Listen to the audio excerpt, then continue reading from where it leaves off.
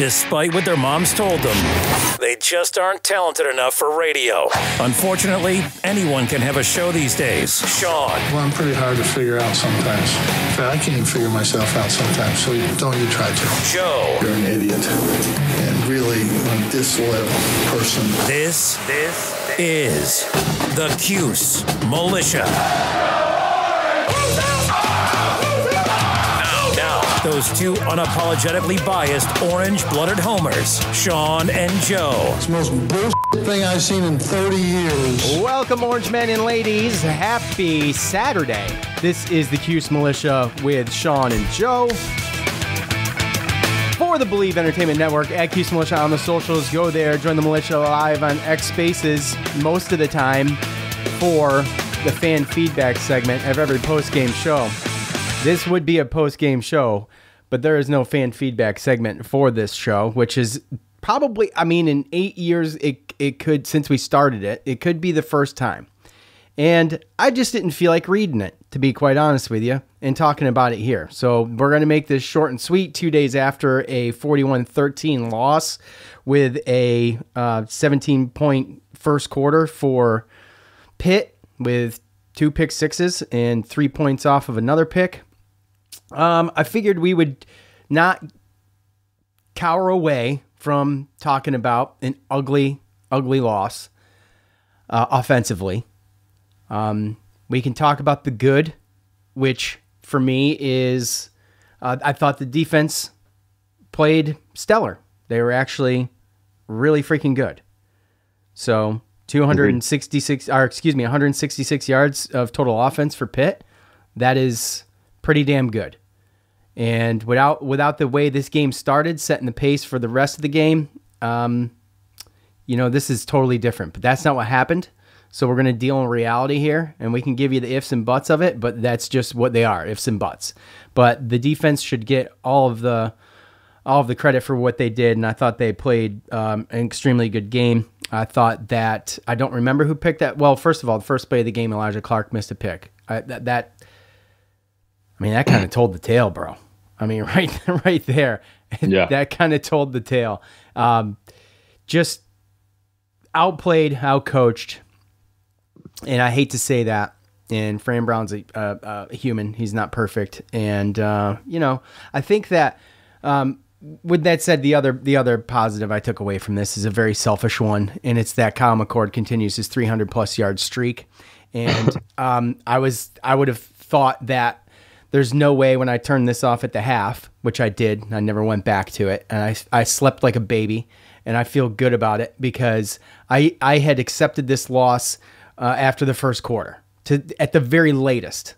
In my head, I accepted this loss after the 10-0 back-to-back picks, and then when we go 3 drives with 3 picks with 2 pick sixes, I pretty much fully accepted this loss, and so I slept like a baby. I slept fine.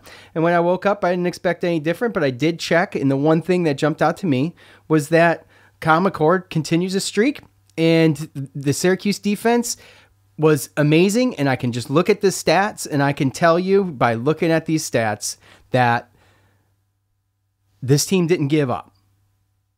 And at the end of the day, that's a very important thing. They didn't hang their heads, and we're going to hear from Coach. I don't want to get too much into it, but I want to give Joe a chance to give his thoughts on the game because he hates himself enough to put himself through the agony of watching this entire game. Like I tweeted, I don't hate myself enough to continue watching this game.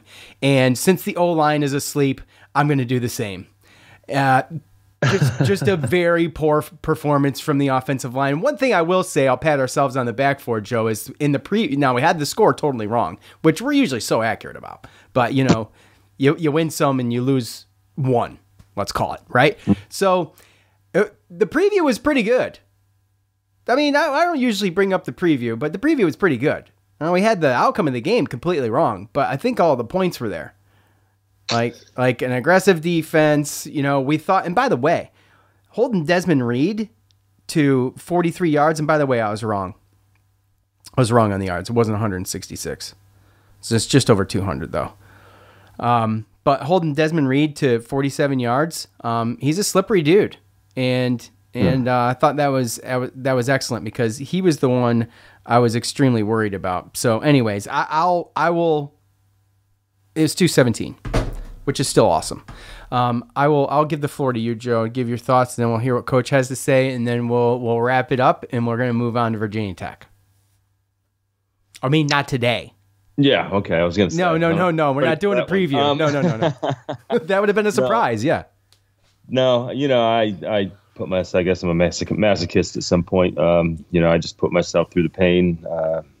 I always watch it because I like to see, how people bounce back from adversity. And I didn't really obviously expect them to come back and win, obviously, at halftime. So I tried to call you, and I knew you were probably done and didn't want to talk about it. So I texted you.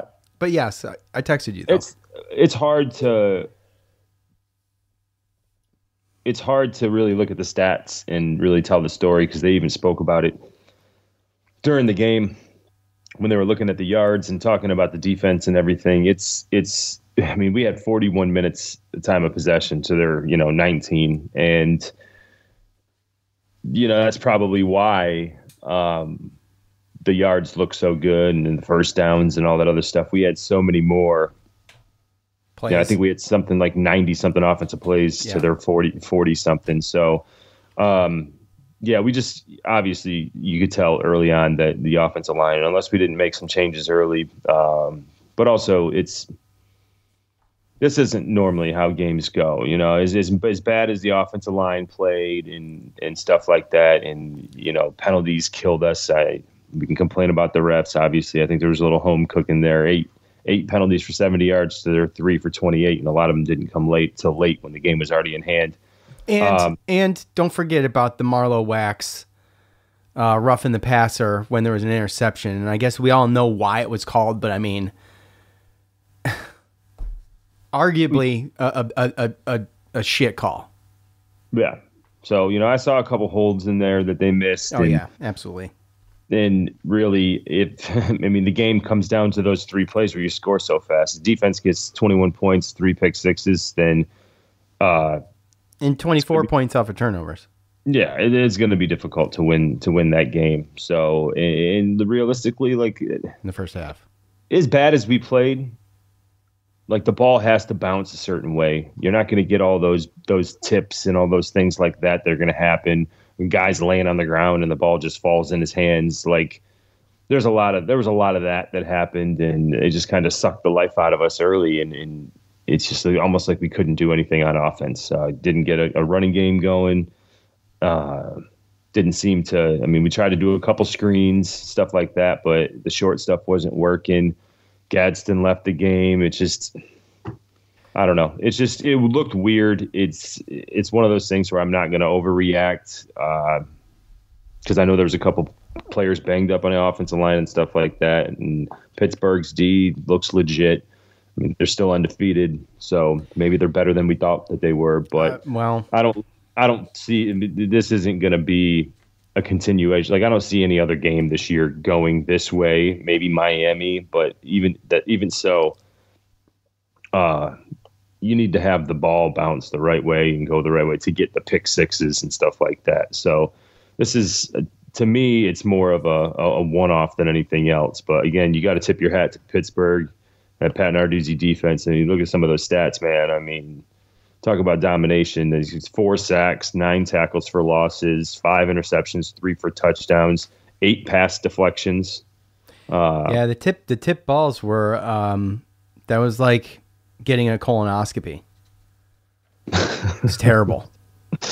Yeah, and our defense put ourselves in position to get some interceptions, and we did get some interceptions that were called back, and we had some tipped passes ourselves that popped up, but, they just didn't happen to be luckily popped up right there in the hands of an awaited, other defensive back in stride to take it to the house. It's unfortunate, and it sucks. It's happened to me before as far as in real life and as far as playing football games. Sometimes you're playing a game against a team that you match up okay against. I mean, obviously their offensive line and defensive line didn't match up, but it's not like they're that much better of a team than us, I don't think. But some days things just don't go your way and they beat the crap out of you and you just walk away like we're not that much. Like, you know what I mean? Like, we're not far away from them. But, dude, that defensive line made our offensive line look bad. And that's what we talked about his game was going to be. I mean, all games are won in the trenches, but we knew what this could be, and I just didn't think it was going to be that bad of a matchup. And I think it comes down to being outcoached, and I think it was the matchup because they knew what Syracuse was going to do, and of course we got to play into our strengths. So that short passing game is what we need to do, and we just didn't have time. There's just nothing could develop, and because of that, he's staring down receivers. Right. So yeah, tight coverage. That's the first time this year that they went against it. They schemed us up good. A lot of teams that we played this year, you know, they try to get pressure with 4, maybe blitz 1 linebacker or something like that. They don't show so many exotic looks, and they kind of just, it's a bend but don't break. You know, they don't want McCord to beat you deep, so they just keep everything in front of you. So it's been easy against those defenses for McCord to pick them apart, and you have time for late developing plays, and you know, a Trevor Pena to slant all the way across the field. In against Pittsburgh, they didn't allow us to do that. Yes. By the way, it was 44 plays to 93, so 49 plus 49 for Syracuse. Okay, let's take a listen to and see what Coach had to say following the loss. Coach, when you pulled Kyle aside towards the end of the first half, what did you say to him? Stay focused, keep pushing. I'm with you. We're doing this all the way to the end. So I said things happen like that. The ball ain't landing our way. It should land our way the second half. We'll see how it goes. But he's our quarterback. He's our leader. And that's why we stuck with him, and we're going to continue to stick with him. I mean, he just had one bad game, so it's part of football. You know, it happens. I think you'll be able to see the kind of fighter he is as he keeps going from here on out. It was just a lot. You know, I felt I let him down, so just think this was a real big game. This was, to me, a game that we were supposed to win, that we should have won, and they came and they outplayed us, and that didn't happen that way. So we just gotta keep getting better. You know, there's some things we got to do that are better, but you wouldn't have been able to tell me that all the way up until, I guess, that last drive. They had like 100 and almost 200 yards complete offense, if that, and only scored twice, I think. So you wouldn't have told me that they would have had 2 touchdowns and on offensive side of the football and under 200 yards and still have 40-some points. So just how it goes sometimes, you know. But they just dominated on defense today. They did a good job. But I wasn't worrying about stopping them. That wasn't our thing, you know. But Narduzzi, who's known for defense, he bust our butt. You know, he bust my butt straight. So, you know, they gotta do better than that. I got to do better than that for our university, because Syracuse University doesn't deserve that. Our faculty, staff, alum, student, none of our students, none of them deserve to have to look at that way. So I have to do a much better job of having our football team be able to be on a big stage on Thursday night in front of the country and play that way. So that's completely myself, and I just truly apologize to everybody that has anything to do with Syracuse. Okay, when things don't go your way, how do you handle that? Do you still go do the things that are required for a man to do? So that's the first stage that we got after getting getting beat like this tonight, is for us to be able to go sit in the classroom tomorrow and man up and face our peers and face the staff and all the things like that. So we just got to continue to grow, you know. We got to continue to grow. Coach, with both of the losses this year coming off of bye weeks, do you think that relates at all, or not really, in your opinion? I mean, nah, but everybody gonna say that.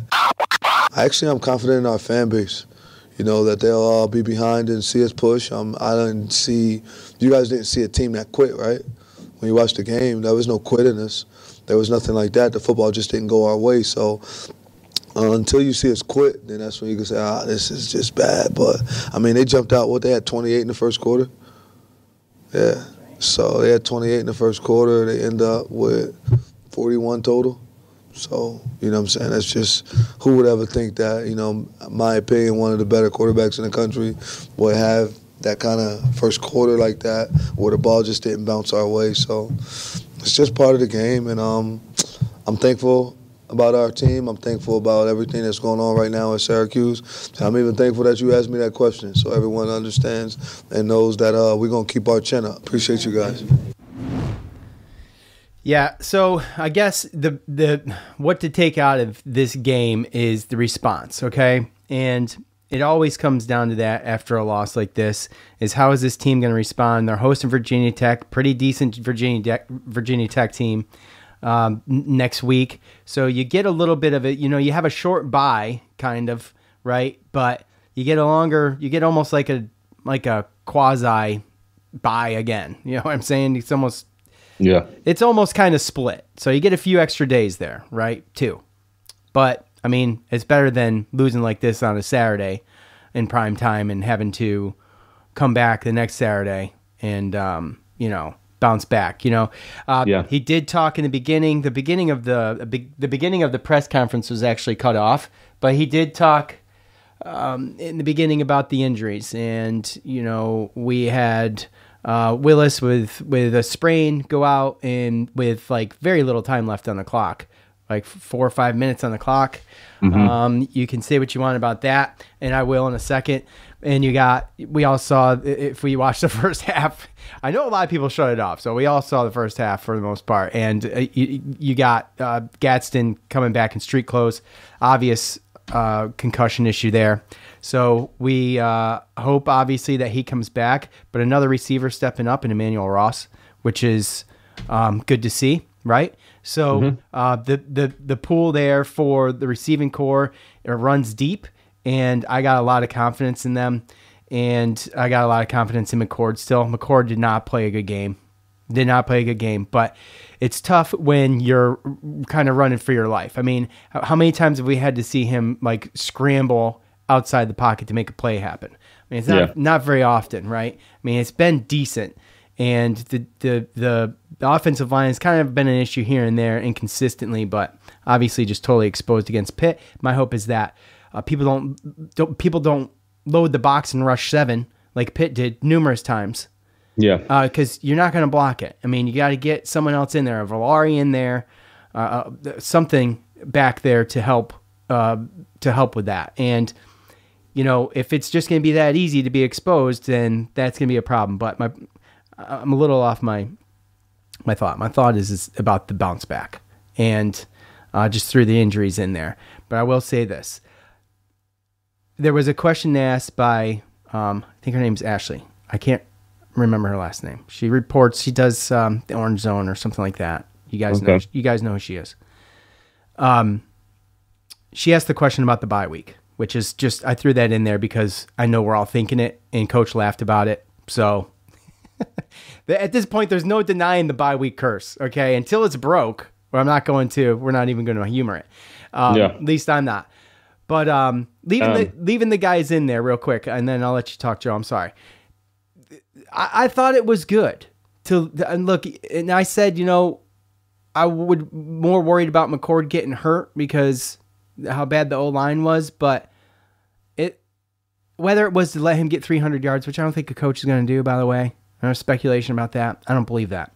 I think it was just to have him go through it. And you hear Coach in the montage talk a lot about, in the montage, we put some of it in there, but there's more in the press conference, about these guys being men and keeping your chin up and being able to overcome, losses like this in kind of just getting handed, And it was good, I think, to keep those guys in there. And you can face criticism because Willis seems to have some kind of sprain. But at the end of the day, what makes men? I mean, pressure and overcoming it. And it's not about what happens to you, but how you deal with it. So we'll see next week. That's my big takeaway. Like, let's see what happens next week. Don't let Pitt beat you twice. The old cliche, right? Just put it behind you. Be men. Go to class, like Coach said. Deal with your peers. Keep your head up. It was a bad game, but it doesn't last forever. Get over it. The fans are gonna have a harder time to get over it than the players, would be my guess. And I don't even want to hear nothing about Stanford anymore. Stanford.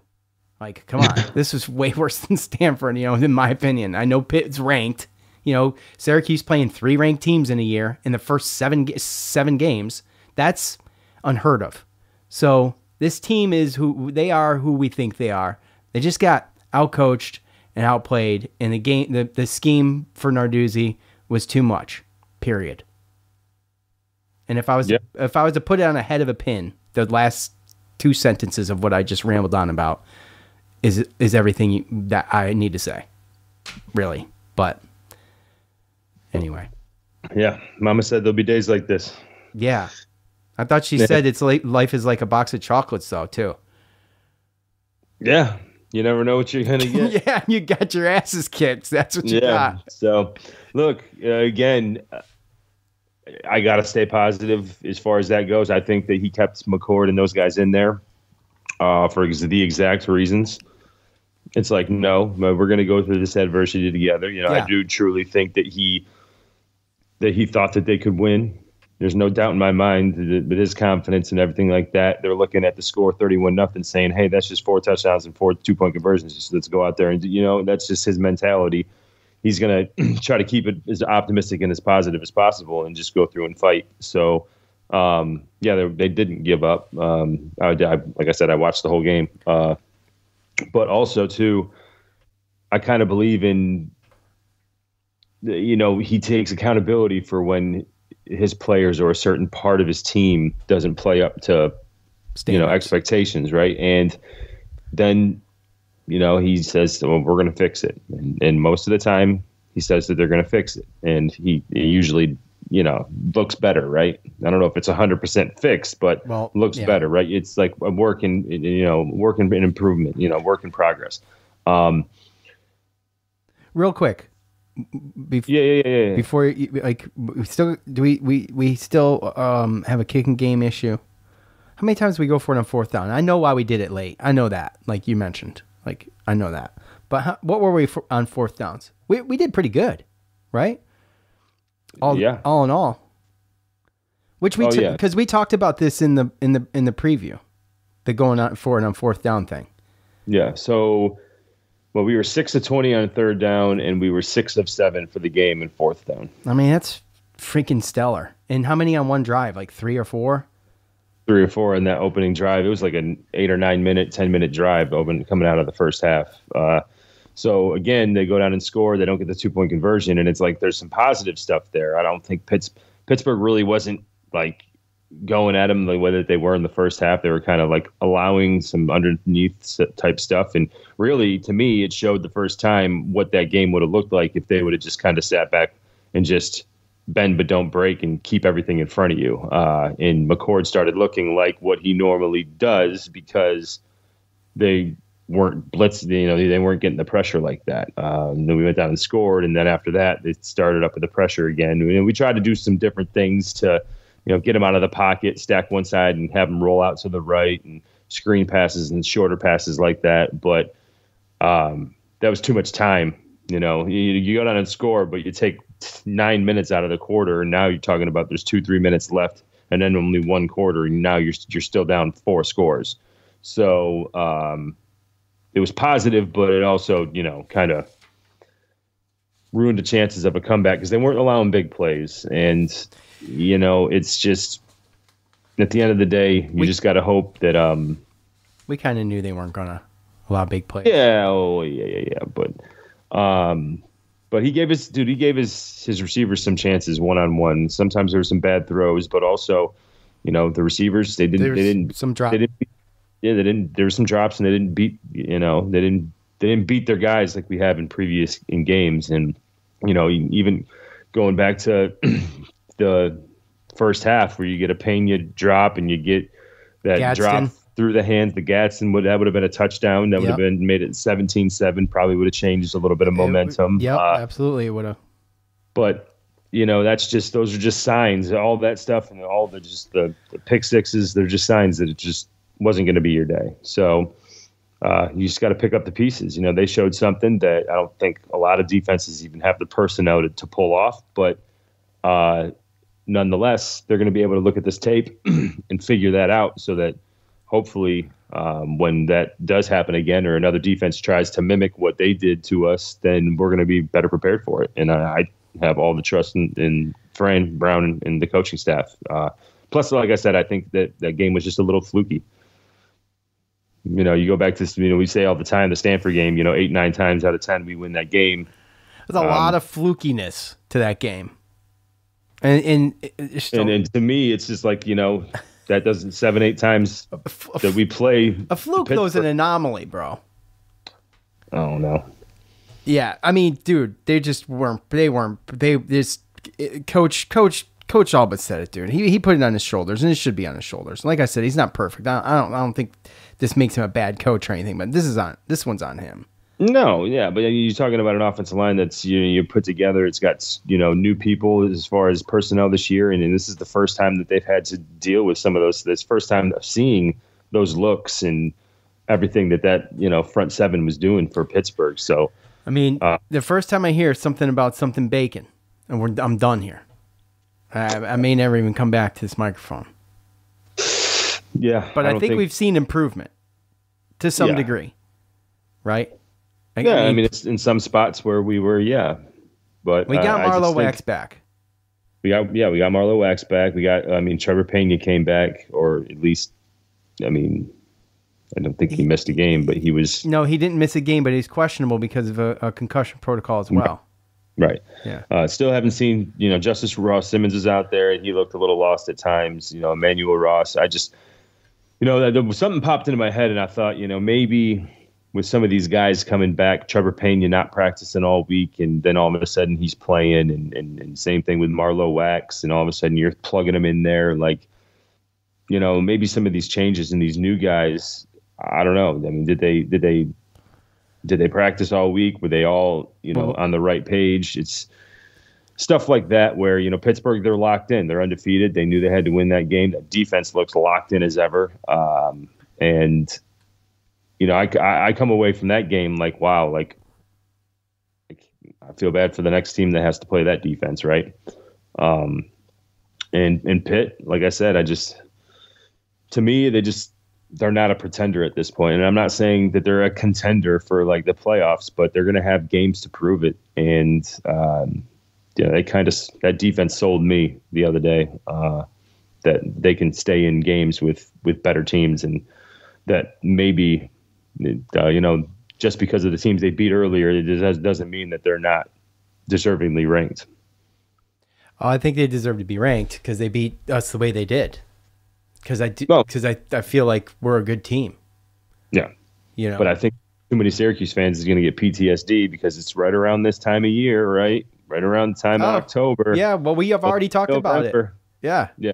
So going into, that's why this Virginia Tech game is going to be the biggest tell of the season. Can they recover from this? And that's why I talked about it earlier. Can they recover from this? Are we just going to start strong again and then just fold under just being pure confidence, right? Like you have to. Coach mentioned a bunch of times, we're gonna keep working, we're gonna get better. We're gonna keep working, we're gonna get better. Mindset, basically, right? And he understands we have to evolve. Yeah, and Virginia Tech's no slouch. They're gonna come into the Dome. We need to win that game. That is a crucial game for Syracuse. Yeah. This is a crucial game for both of these teams too, Pitt and Syracuse. On the emotional level, with the 80th game between the two teams, the rivalry, all the emotions that come with that, and fighting for a ranked position. Being Syracuse knows that if they win that game, I'm sure it's not in their head, but it's in our head. Fighting for a ranked position for Syracuse and becoming relevant. Prime time during the week is, you had to, what was it, Vikings and somebody else? Like, no one's watching that game. Come on. This is a good college game for a Thursday, for me. Yeah. I'm sure a lot of ACC fans were tuned in. People were watching that game by about 8:30. Yeah, or basically. Yeah. By the time that damn game started, Pittsburgh already had 3 pick sixes. So yeah, well, that's very true, Joe. Thanks for reminding us. Sorry. Okay. Well, look. What, you got one more thing? I was just going to say, it's just like I just wanted to piggyback on next week because we've been on the road for so long. We haven't played in the Dome for so long. And then, we play Virginia Tech at home. And then, we go back on the road to Boston College and then out another West Coast game to California those next 2 weeks. We can't let this game, like you said, beat us twice. Go into a home game for the first time in, I think, a month or close to that, and then you lay an egg there. I mean, you're setting the table for your next couple games because California's a winnable game, Boston College is a winnable game, and then obviously UConn at home coming back for the last 2 games. So, this game pretty much sets the table for the last 4 games in November leading up to the last game at home against Miami. Obviously, we know we're not going to be playing for a conference championship, but I mean, we're still in position to end up.